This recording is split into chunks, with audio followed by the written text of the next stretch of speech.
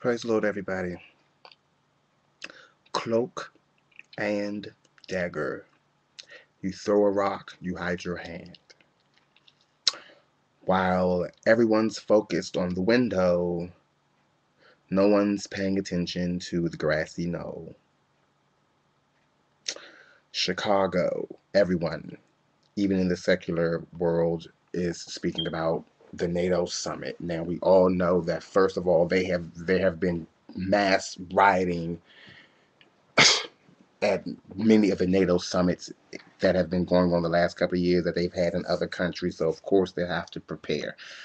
While everyone's focused on Chicago, their eyes are off of New York. Their eyes are off of Cleveland. Their eyes are off of I don't even know why I said Cleveland.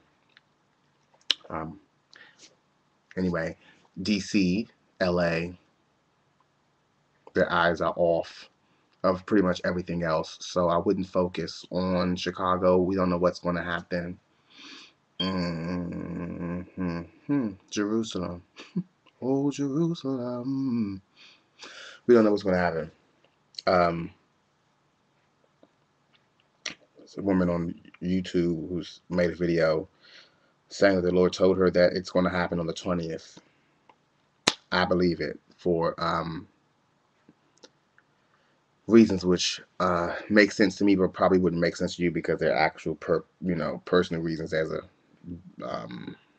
person I know in Chicago who's actually going to be gone that particular day. And I was in the shower and I was wondering, well, what if he's only going to be gone that day? He'll be back the next day. So then what? Because I know the conference is from the 18th to the 21st, but he'll actually be gone the day that the Lord told this woman that things will go down. So I believe the Lord maybe is trying to protect him. But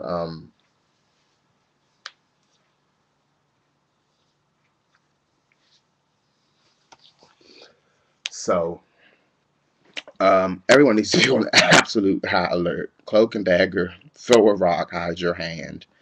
Um,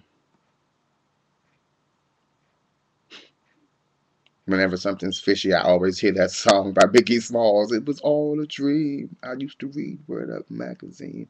I always hear that. Peeking, I always think like how you see things in magazines and in newspapers, and that's what puts you in a dream-like state. And it's like you don't see, you don't understand. Anyway, don't be fooled.